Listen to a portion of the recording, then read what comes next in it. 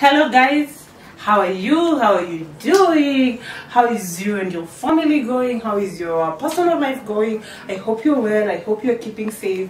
Hope you're wearing your mask and sanitizing, and if you can afford it, I hope you're staying at home. It is Origi here from the Entrepreneur series. And if you remember our last lecture, we worked with two of our favorite tools. And I was introducing the lecture because I wanted you guys to get into the mind of it. And we're using Vakenya as the word, as the piggy of that part. As the guinea pig, sorry. As the guinea pig of that side of that last business. And there were so many examples we tackled. There were so many things we talked about in the final lectures. And today, I promise you guys I'm going to do the salon business.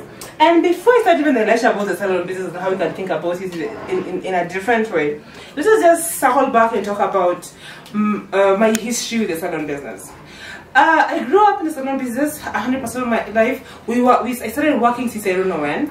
And for almost 23 years of my life, I was hands-on in the industry. Not 100%, of course, I was a student and all these things, there was all this in between. But every time we had a holiday or whatever, we were always in the salon. And I got to learn so much from the industry that I have intimate knowledge. So, this industry is close to my heart, and I saw the challenges. Some of them we even went through it ourselves as a family, because when some family business goes through challenges, it also just spills over to your own personal business. And there are mistakes that were made, there were challenges that came up, there were problems that were solved, and there's a brand that was built. And within a period of like 2 decades, so my parents worked really hard to give Eldoret a brand. And they have their accolades. I can never go without recognizing how much work they did for the industry. And anyone who right now is getting rid of the industry, they know that there are people who sacrificed before. That's the same thing we're trying to do with the manufacturing industry in Nigeria, in Vakenya. And as usual, of course, with our sponsor, Vakenya, obviously, you should shop on our website, and I'm going to ask Nigeria and the business and the rest of the partners to give us, the entrepreneurs, guys, what? Our code, right? So when you shop on our website, you get to what? Free, you get to save some money with my link. I started this kiondo, and I think this setup is cute, and we are upgrading. We even have a sound industry, so I hope this lecture is as educative as the last one. And let's get started. We're gonna be using our favorite tools as usual: business model, Canva, the lean Canva, and the source analysis. Those are the 2 tools we need to just think about our business. Whether you're already running your own salon business, whether you're thinking of upgrading your own salon business, whether you're thinking of starting your own salon business, this is our time. You and me are gonna walk this journey. By the time these lectures end, no, of course today I can't finish everything today, but by the time we finish these lectures, you're gonna know how to think different. And what are the challenges in the industry? And what are the opportunities for you? And what are the strengths and weaknesses of the industry? And again, I'm gonna always ask you to do what? Your own source analysis. Before we proceed here, there are some facts about the industry you already know, and some facts you don't know. And I want to tell you as a bit entrepreneur fan, I want you to know this as a fact. Where there are challenges, there is money to be made. Remember that. So every time we talk about challenges, just know it's an opportunity for you to think what different, for you to think better, for you to imagine better. And full disclosure, I hate when my hair is blow dried. Even I know it's ironical because currently I'm in the state of the blow dried hair, but I long for a time whereby black hair doesn't have to be blow dried. I know there's some solution already out there for a few people already using it, but it's not yet mainstream yet. But I dream of the world whereby we don't have to fry black hair anymore. Our hair is manageable. We were lied to.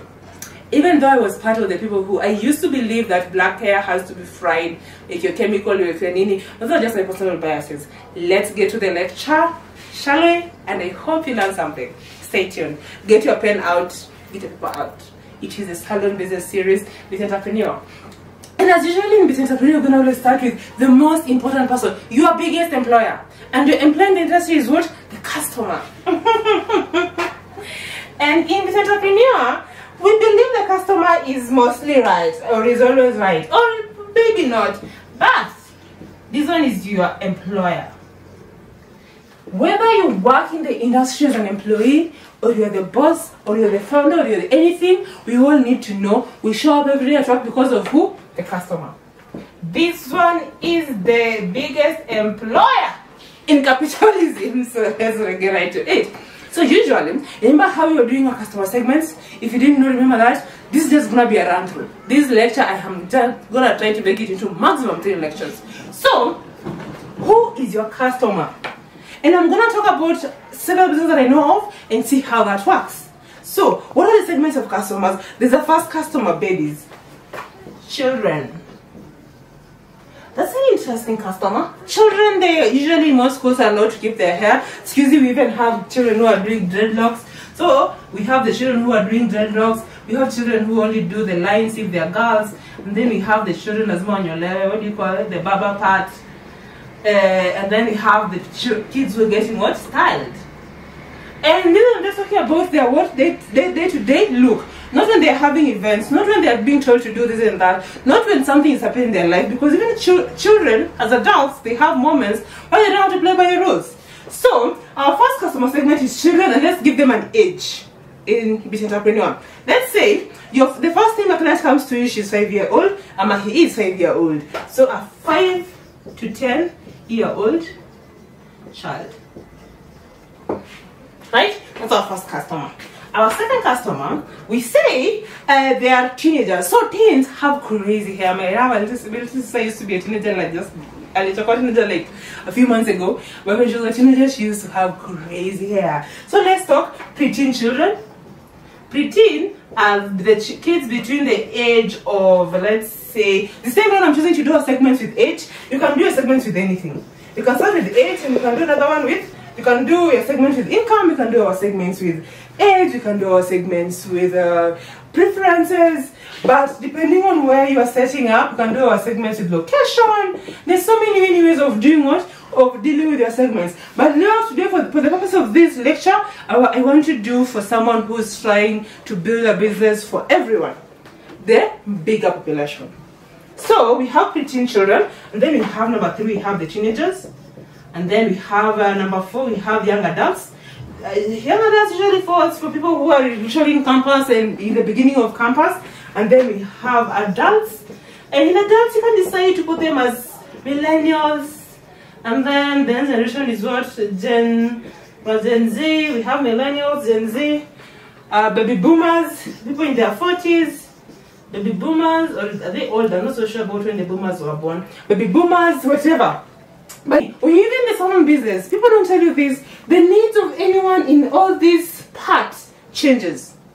And let's say your business wants to take care of. So when you think about your business, are you thinking of making it a spa? Or you think of making it a small hair salon? Or you think of making it a nail bar? Or you think of making it whichever you imagine is possible? It's gonna be possible. But you have to know which customer you're targeting. Because it is gonna be useless if you open you open a massage parlor and you're trying to target what? Children. It's a waste of our time. Okay. Or you open a parlor and you're trying to target preteen and teens. But you open a massage parlor and you're thinking about adults. Personally, at my age, I'm willing to do a massage. I never thought I would do a massage in my life, but the older I get, the worse my bones are. So at the end of the day, in all these people that you're talking about here as your customers, you need to know them intimately. What makes them tick? And then we can work towards like that. Like seriously, who are we serving as a business? Who are we serving is very, very important. Even if we come and decide to do a segment using what? Income. You can decide if it's a family. If you're thinking about opening a family salon, it means it has to have a barber, it has to have a spa, it has to have a hair section, hair and beauty salon, hair and beauty section, it has to have massage, it has to have the scrubbers, all these things. You're thinking about the family. And when you remember the family, you remember you have to open it in a bigger space, complete with the playground. So you want to just giving you a picture of when if you're thinking of, if your customers are gonna be family. We can even group our segment. And remember here, entrepreneur, you have the freedom to decide how your starting point of getting to know your customer. If you want to work with age, that is fine. There is nothing right or left about here, but we need to work with something that we know. And share the demographic. Even the government tries to know us. Even if you're trying to open a female salon, only women are allowed in this space, or only men are allowed in this space, or a neutral salon, a unisex one, whatever. Even if you decide you're gonna do your segments with gender, it still ends up doing what? Fulfilling what you think about in your business model here. So whichever, but let us work with what I think is faster to work on through. Let's work with what? Doing our segments in this. And remember, the point for writing the customer segment, I want you to write so many segments until you feel your hand hurts. I recommend 5 to 10 or even more. If you can get more than 10 segments, it's good for you. Because at this stage when you're writing a business model, don't box yourself. At this stage, you're trying to get we're trying to see the potential of the people who already exist in the market that we can serve. And remember, we're looking at every segment. What do we look at this point? Are they underserved? So every time we come in, let's say children, we say children are either overserved or underserved. You can have such a score. There's so many scores of thinking about what your customer segments. Are they underserved or are they overserved? Is there an opportunity? Can you create a market or is there a market already? Depending on what you're thinking about at this stage, my point is, when you're reading your segments, do not box yourself. I want to, for example, when you get a deep dive into, I'm just gonna use myself as usual. I am a young adult who is a millennial living in Nairobi, and I hate getting my hair done. I don't like the twist, I don't like the braiding, I don't like all these things. I even don't like when my hair is being I don't like that. If it was up to me, I'll just wash my hair and never move. Literally, but apparently it does not look good for someone who works in a fashion industry. It's a whole thing. So, but if you give me a better solution in the market, I think I might jump into it. But then again, is it within my budget? What are the kind of the hair products I can afford at this point? If you're talking about the hair products part, I'm thinking about, I see that this entire craze of natural hair. But personally, I know I can't manage it because of 2 reasons. I'm lazy. I'm extremely lazy when it comes to hair, A. And I'm trying to heal from the trauma of frying my hair for years. And B, I don't even remember to remove my makeup. So what makes you think I'm gonna remember to do my hair? But if I had someone who just passes by my house once or twice a week to fix my hair, I would love that.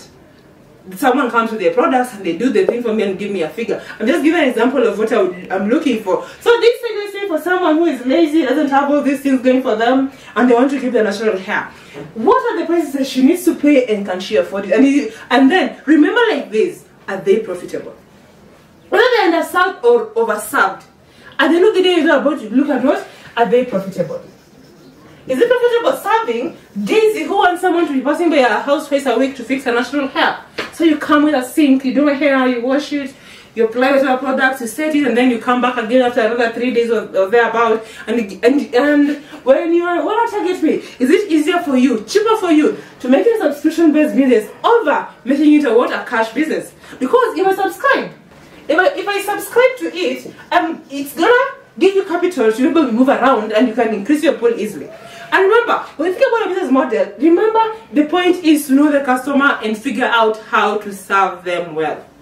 I have talked my doesn't matter who you wanna serve. Remember, the point is to serve them very well. That is your main work. That is literally your only job. That is literally why you exist as a business. So remember that. And to serve me well, you need to get to know me very well. So, maybe let's take a deep dive into, let's say, another person. Let's take a deep dive into income. You say, we can do an entire profile of a child. Is that fair? We already called them a child, so let's give this child a name.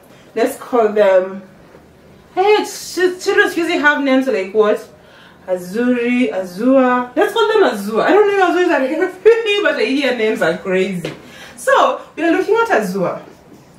And for Azua, we need to know this child very well. So Azua is a new child in the hair business. Let's say, I don't know what children start having hair. Let's say she's 3 years old. Okay, let's start with 5 years old. I think I can work with a 5 years old. They can speak for themselves. So Azua is 5 years old. And she lives with her family. Let's say she lives with her family in Nairobi. Let's say Nairobi where? Around the airport, Embakasi. She lives in Embakasi. Her mother, her parents, they are both, mother is a teacher and the father owns his own business. So they pretty have a pretty comfortable life in Nairobi. So that is what their parents have. What is happening as well? As they're in a private school, not group of schools, the crazy ones, because their parents are very young at this stage and she's the first child. So she's in a private school, and the private school has allowed them the freedom to do with their hair whatever they want, because we are reclaiming our hair. So it was really important as well. It's gonna has to be had, and this is the first time going to school. So it's gonna be whatever what she wants, or her mother prefers, or her father prefers, depending on who is making the decision in her life. But at the end of the day, because she's in a private school, her hairstyle doesn't matter. Okay, and so because Azua is a dependent in this story, she needs to be done what? She needs to be dealt with proper. It is not her money at this stage playing, it is her parents' money. So, how much is her budget per, let's say, term? Hi guys, so Azua is always on a budget. But now we've already profiled how we know who her parents are, what business they do, where they live, what's her age, and she's in private school. And right now you mean she has more freedom. So private school means she has freedom. And that improves your designs. What does that mean? Azua can easily afford spa treatments, because she'll be going to with her mom to do what? To do mommy time.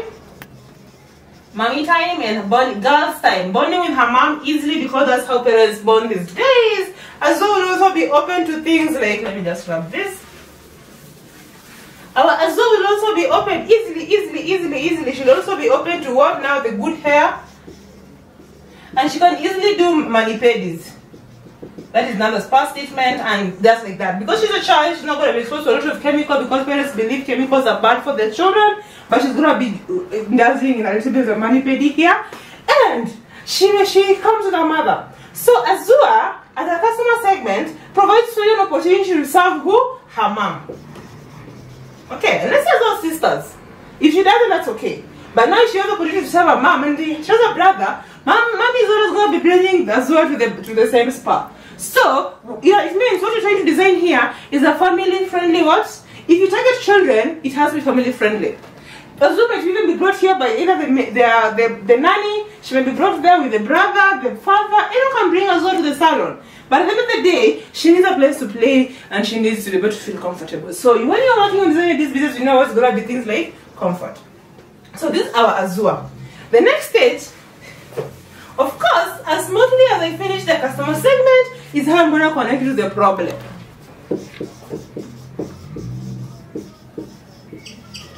What is Azua trying to achieve as a client? What are her pain points? What are her pain points? And what is she trying to achieve at this stage of her life? So the mother is trying to give her her best life. So she's gonna be looking for something that is affordable and yet high quality. So the problem is the problem about most spas is cleanness. You can walk into a spa and never go back because you felt like your skin was crawling the entire time you were there, literally. And I'm gonna say, because so her mother is gonna be looking for some ambience, a place whereby she can kick back, relax. And even her daughter can relax at the end of the day, and they can have a good time. They're gonna have lunch. So if you can offer things like food for in that spa, if you can offer things like let's say snacks, you can offer snacks, and it has to be kids-friendly snacks. Action. Okay. Now this is Azua. We already have her profile. We already know everything about her at this stage. We know Azua has a mother, they live together, the mother is a father, the mother and father have good jobs, and they can afford some money for spas at least once a month. So Azua is going to be bringing you her money every month. But now, what are the problems, or what are the problems that Azua has as a client? Let's say she has sensitive skin.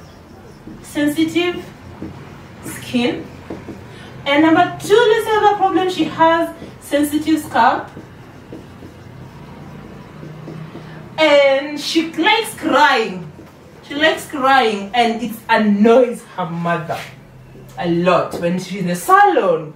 Another problem, let's say she has, those are the physical problems. Another problem probably is location. Location in what sense? Her mother does not like traveling with children across town, so she's just looking for something around the neighborhood. Or they love traveling. But either way, every family, when kids are involved, faces some challenges, especially when it comes to things like buying clothes, getting to the spa, fixing their hair. All these things are problems that present themselves.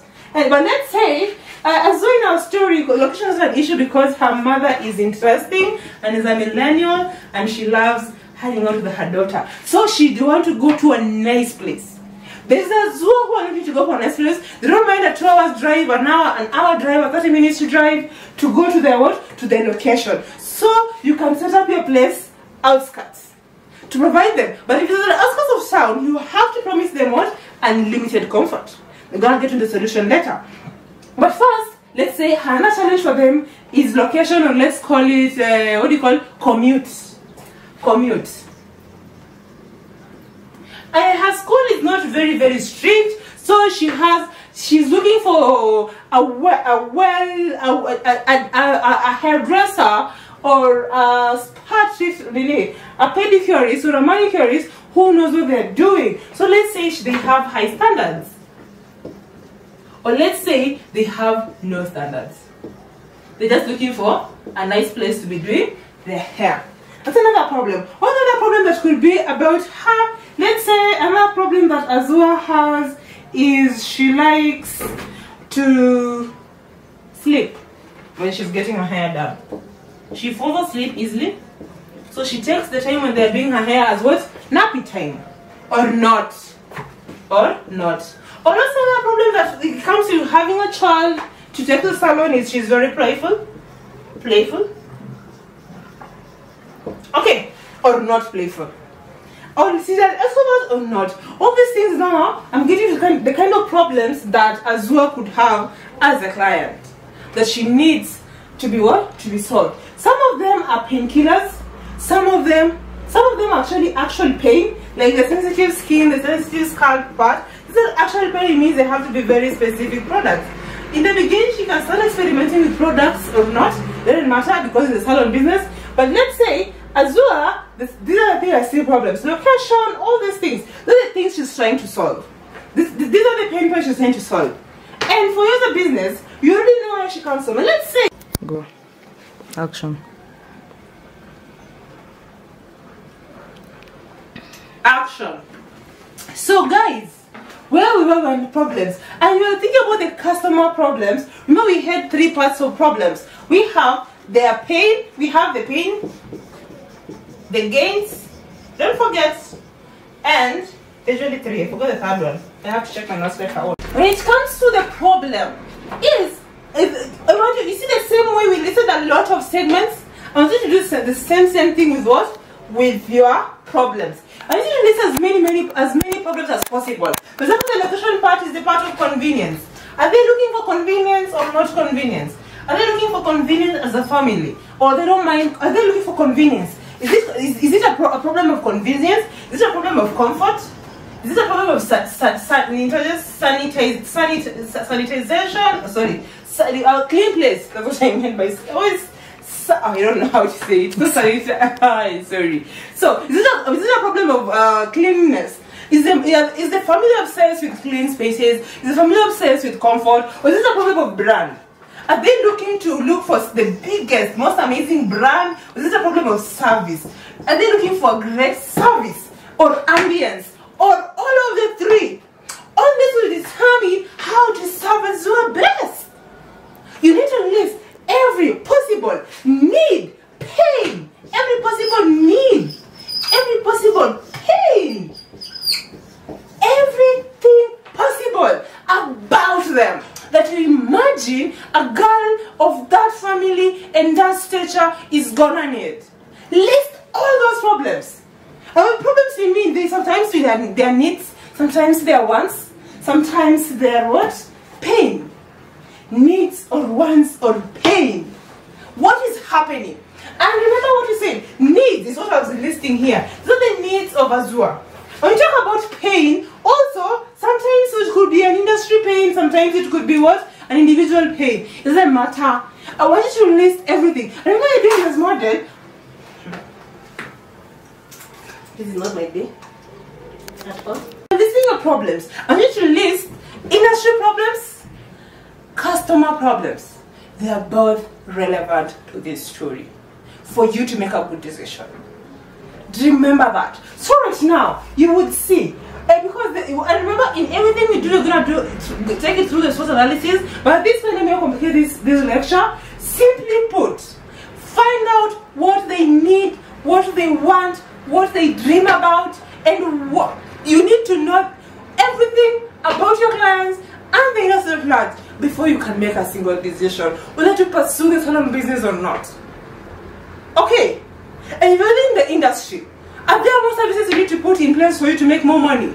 Are there things you need to put in place for this to be possible? What are your clients asking you? What are your clients not asking you? What have you installed that they don't like? And what do you need to install that they've already been telling you to install? Like, for example, you get someone saying, I don't like gel. I don't like gel, I just want a regular polish. And you're a nail bar that doesn't stock what? Nail polish. They don't stock nail polish. So, if you're already in business, listen to your clients' needs and wants and start serving them to the best of your abilities. You can never serve everyone. Remember also that. And you cannot meet all your clients' needs because sometimes they're not profitable. And it's okay for you to stop offering a certain service because it's not possible. And introduce a service because it's what? It's profitable. But remember, I still didn't do this here. But when you're doing this, remember, Business Canva is just a think tool. So when you're doing this, think about every problem, every possible problem. Some imagined. First, start with Google's. Go where? Go where? Ask people. Ask yourself. Like I've been telling you in the beginning how I don't like my hair getting fried. I don't know how much of option in the market. Ask yourself. If I had more space, I would have launched a business that does not use what? I would have launched a whole hair business. And I hope, and because I already have, and remember, please hear this. Whatever, no one is a better experiment for your business than yourself. Because in the beginning you're starting small, we always call them expensive hobbies. In the beginning you're starting them small before they become what a real business. So you can even start experimenting with your own self and ask yourself, if I was in this industry, what is currently in the market? You've been going to the salon all your life. What is happening in all those salons that you hate or you like? What do you need? Okay. You can say this about the main experiment, or you can even ask questions. What are your girlfriends saying? What are your friends saying? What are the people you know saying? What are they? Then before you get to strangers, we need to close everything about the salon that you think can solve. And do you need to invent something? Maybe after doing this is the way you thought you were going to do a salon, and then you ended up doing what? Inventing something for the salon industry. Who would have thought that? So, be open-minded, listen to the problems, list the industry problems, list the customer problems, as many as possible. Remember when you do this customer segment, all those segments, you should have a whole book. This is gonna be around minimum, if you're doing it full-time, 1 month's worth of work. Full-time. And I'm not lying to you, this is gonna be the most thing you've done for you and your business. And after you're done, you can print it and put it there and say, this is our business model. Because a business model is a roadmap of your business, both internally, to your customers, and to the future. Even investors would love to see your business model. And this is how business models are formed. Don't just go in blindly. And we're going to tackle solution next. We're going to keep going with as well. The same I'm working with a child in the service industry and her family to the end. So the next lecture is going to be about solution, guys. Thank you for tuning in. Thank you for supporting me. And as I've been talking to Nderi every time we've been posting this thing, and she's telling us that we might get our own bit entrepreneur what? Bit entrepreneur code. And because we're talking about children, back to school available in Vakenya, buy early. It's from 1400 to 1800. Well designed for our Azua. Very light, comfortable leather and all these things from Vakenya. Let's go to our website, look at back to school, and get your Azua a pair of shoes. It's available in all sizes for all children. We even have 4 designs of back to school.